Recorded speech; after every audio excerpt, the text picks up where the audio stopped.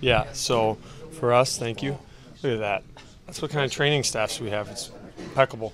But for us, I think we really have to make sure we're responsible with the puck. I think that's the biggest thing because they're a transition team, like you said. They're fast, they're skilled, and then they'll bury you if you make mistakes.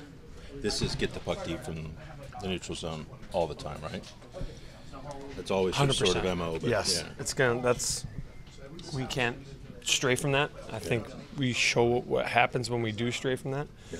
Is that we don't play a good game. We're a blue-collar, hard-working team, and that we have to, own up to it, and we have to work harder than other teams to win hockey games, and then that's just the way we play games. Yeah. What have you thought of young Kirby Reichel, his 3 games?